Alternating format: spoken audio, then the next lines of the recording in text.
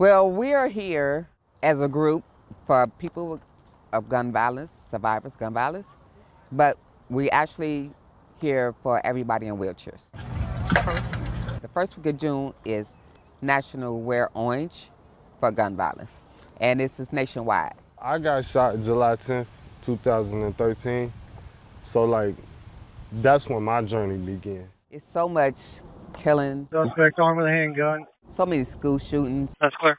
Black on black crimes. We want to teach the teenagers and the kids out here that, it's a way that y'all can dispute things in another way instead of pulling out guns, because you don't know the after effects of that. My brother came and got me and said we need to go to the hospital. When I went to the hospital, even then I didn't know what was going on, but later I found out she got shot. I was 19 years old, celebrating my birthday, and typical teens drink and stuff. So I headed to my house, and I just stopped by my house, and I had like a little pocket knife, but my ex had a gun, and he put the gun on the ground, so it wouldn't go off on either one of us because he was slowing me down, knowing that I wasn't gonna hurt nobody or whatever.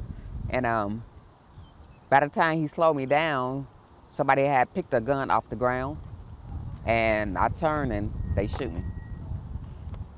Point blank, just not even 5 feet. So the bullet hit me in the neck, and it paralyzed me from the chest down.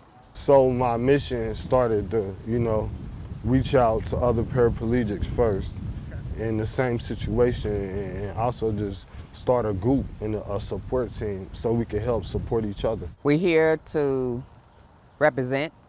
I'm representing Moms in Action.